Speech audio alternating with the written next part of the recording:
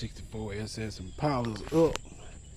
And like I told you guys, I think pretty much any kind of paint will work on the frame. You know, a lot of people act like it's got to be Rust-Oleum and all that stuff. Like I told you, I don't think it's have to be Rust-Oleum.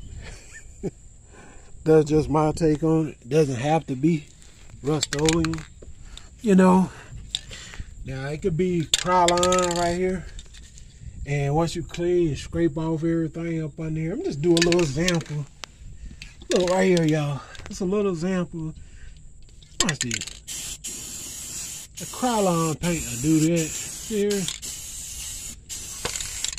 Just a little example. That's all I'm doing. Don't go all crazy. See there? Just a little example. Look at here. You can use Krylon. It ain't no certain